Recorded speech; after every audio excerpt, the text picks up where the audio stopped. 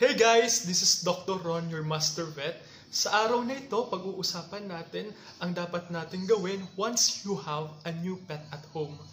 Maaring ito ay bigay o regalo sa inyo ng inyong magulang, ng inyong kapatid, ng inyong kasintahan, or ng inyong kaibigan. Or maaring ito ay binili nyo sa isang pet store or sa breeder. So, ang iba sa inyo ay inuuwi muna ito at doon muna magsistay for a week or more than a week. Yung iba naman ay pumupunta muna sa isang pet store para mabilhan ng pagkain, mabilhan ng matutulugan, mabilhan ng toy. Pero ang unang dapat natin gawin sa araw na yan ay dalhin ito sa pinakamalapit na veterinary clinic to check by a veterinarian. So what happens during the first vet visit ng pet? So pag nasa veterinary clinic kayo, the veterinarian will assist you and your pet. Dadalhin kayo sa examination room, kukunin yung pet, ilalagay sa examination table, and iwi-weigh to know kung obese or malnourished yung pet. And using a thermometer, i-insert ito sa anus to know the rectal temperature.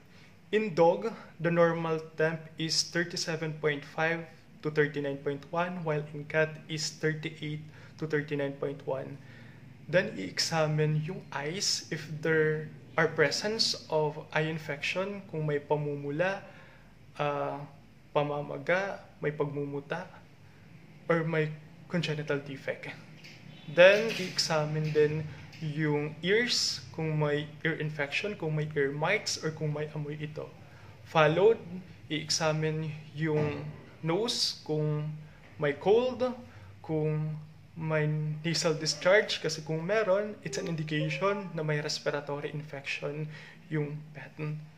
I-check din yung coat, kung dull ba siya, or kung shiny ba siya, or if there are presence of external skin parasites like ticks and fleas.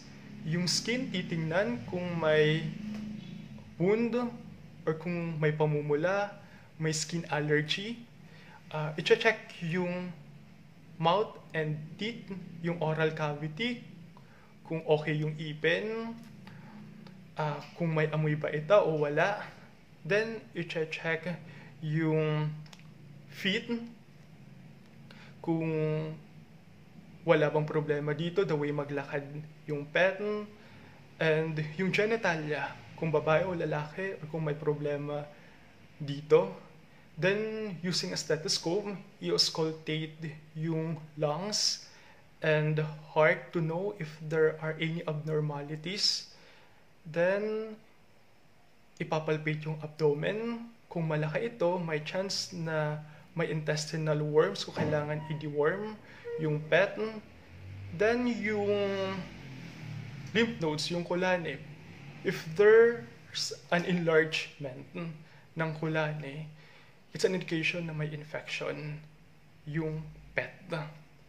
So, it's very important for the veterinarian to know all of these things kasi kung may problema, pwede niyang i-inform yung pet owners para makorek.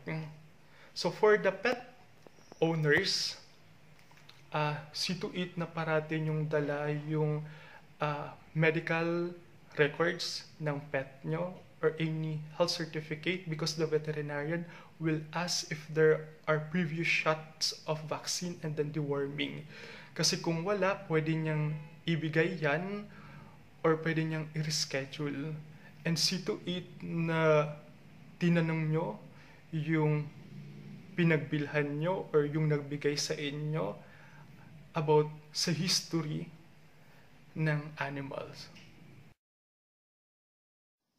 So here are the few things that you can do to plan for a comfortable visit sa vet. Una, pwede kang makipaglaro sa aso mo. Pwede mo siyang ilakad before leaving for the vet. If your dog is small enough and if you have a cage at home, pwede mo siyang ilagay doon. Or if your dog is large, you need to provide a leash. Once nasa vet clinic ka, you need to keep your dog calm in the waiting area. Though your dog may be excited to meet other people or other animals, the best thing that you can do is to keep your dog on your lap or by your side, or pwede mo siyang kausapin para ma-relax. When you get to the examination room, you need to ask the veterinarian if they can help holding your dog. So take your dog to the vet regularly to be weighed and checked. The more your vet sees your dog, the veterinarian will be able to address yung kailangan niya, and the more comfortable your dog will be at the clinic. Pag parating nakikita ng dog yung vet, yung place, nawawala yung takot niya na pumunta dito, and you will create a connection between you and your veterinarian na tinatawag nating veterinarian-client-patient relationship. And this kind of connection will only establish every time na dinadala nyo yung dog nyo sa vet. Be sure to ask your vet for advice on caring your pet's health at home, including proper nutrition, exercise, and grooming. Take note that raising a dog can be one of the most rewarding experience in your life, but in so many ways, this can be one of the most terrifying experience as well.